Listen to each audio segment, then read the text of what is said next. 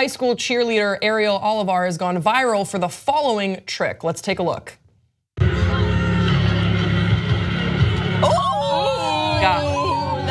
We gotta keep. I want to play this like a couple I was times. gonna say, can we watch that again? Like, let's do it. Like, because and, I can break down exactly what's happening here. We are ready. So she pats the air, so it makes it look like there's something there, and then it's all body control. See, she's holding. Oh my God, it's so much body control. It's body control where she's holding her leg in that one place. Wait, like, look, I missed it. Like it's. See, tapping, and then she puts her foot right where she taps. Where does she hold her leg? She just puts it in the air. She's just holding her leg in the air. But look at that. But she has a lot of like, that's all core control right there. Because she's holding it in the same place. Dude, she's floating in the air while she's jumping off of it.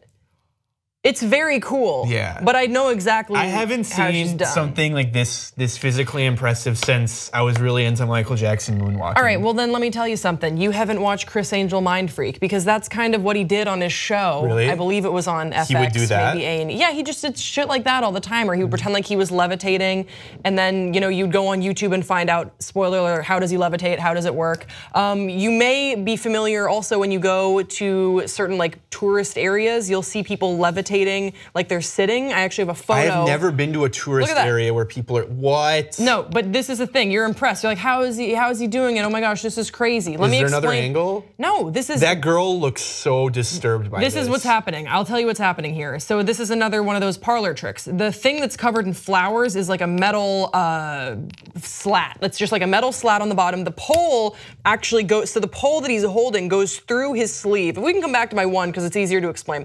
So the pole that he's holding goes through his sleeve. It's like it looks like it's just one thing that he's holding, but actually goes through his sleeve and then on the bottom there's like a little chair thing right there. And then the way that they set it up is that they throw a whole like sheet over their heads while they're getting on there. And then when they rip the sheet back, it looks like they're just sitting in the air holding a pole, but they're actually just sitting on a stool. People who get there early and they see them setting up, it just ruins the whole thing. You dick. You can look it up on YouTube. You can see basically like this trick spoiled where there's just some guy that knows what this guy is doing. I don't know why he's such a buzzkill, but also I did totally watch on YouTube because I was curious. Yeah. And he just gets there early and watches them set up in different parts of the world, and he shows exactly how it's done. So I thought of that when I was watching this girl do her trick, which is so cool, but it's all just an optical illusion. And I just thought of the cult and how they would levitate. Yeah, I was watching the Murder with Friends that's coming out this week. Actually, it's coming out next week. It's coming out next week, and like how they would levitate. If they only knew.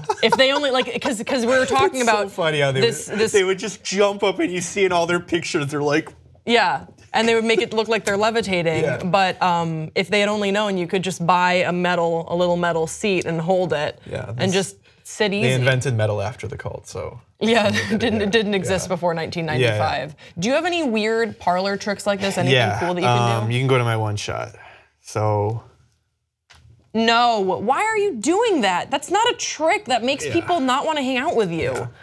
That's not a trick. Do you have any tricks? Did you notice the trick that the cheerleader was doing? It brought people in. She was dancing, people were laughing. If you do that, this takes people out. People leave you, Amir. Yeah, they don't want to hang out with the guy that does the thumb thing. I stopped doing it in like 5th grade because it was cool in like from like 3rd to 4th grade, and then like by 5th grade is like when like everyone's just like getting more self-conscious about themselves, so I stopped doing it. Yeah, the only thing I have, it's not even a trick. My thumbs are weird. I don't know. Okay, why do you have to have a thumb trick too? Well, it's just that my thumbs they look weird. You just chastised me for doing something gross. But I didn't. And like now you did something even grosser. Fair point. I was going to be defensive, but I think you made a fair point there. No, I think you have some tricks. You've done stuff. I did actually convince my entire kindergarten that I could levitate. But that's just because we were kids and they were stupid. Like I just told them, and if you tell enough people one thing and then they start spreading the rumors for you, people start believing it. You had like 100 kittens and you were gonna give the kittens out. Yeah. So what happened was I was standing in line, we were waiting in line to go into kindergarten, and it was a kindergarten that was affiliated with the church that my dad had at the time, so I don't know why I needed any more attention than like I already had just because of going to this preschool, or kindergarten preschool, I don't know what the difference was, but I was very little, and we were standing in line and I turned to this this girl out of nowhere, and I was like, "Do you see? I just like flew a little bit. I just, my feet lifted up. I just flew." And she was like, "What?" I was like, "Yeah, didn't you just see that? I just flew a little bit." And there's got to be some sort of psychological trick that I didn't know I was playing on this girl, because she was like, "I did see that." Then she started telling her friends, and then little by little, it got this rumor that I could fly a little bit, only in line and only when I was like standing up, and I felt like a king. Yeah. And I felt like a total king, and then I got in trouble for lying. I was really into Dragon Ball Z when I was a kid, and I tried so hard to fly.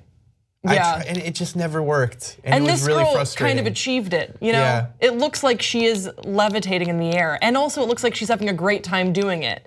And I never could achieve that, because I was just lying to people. Yeah, I'm glad this video came out though. We needed something like that. That's a good viral video. I know, this is a great viral video. I'm just counting down the stories that we had. We did 3 stories that were pretty heavy today, and then on the 4th one, we're finally coming around to something positive and going viral for a legitimately cool reason. Yeah. And now what I think is gonna happen is that since this did go viral, a lot of people are gonna attempt it, and we're gonna see a lot of people fail. What's the challenge gonna be called?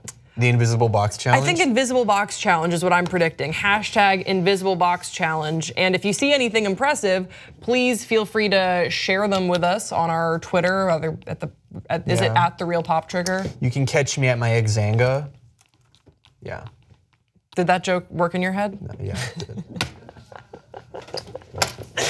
All right, guys, that's gonna do it from us. We want to hear about your parlor. We want to hear about your parlor tricks. Do you have any cool tricks? What did you think about the Invisible Box Challenge? You know anyone that has attempted it? Have you ever lied about flying? Do you wish you could fly? All of these things we would like to hear from you. We want to hear if you like to. We want to hear from you, and we will see you next time.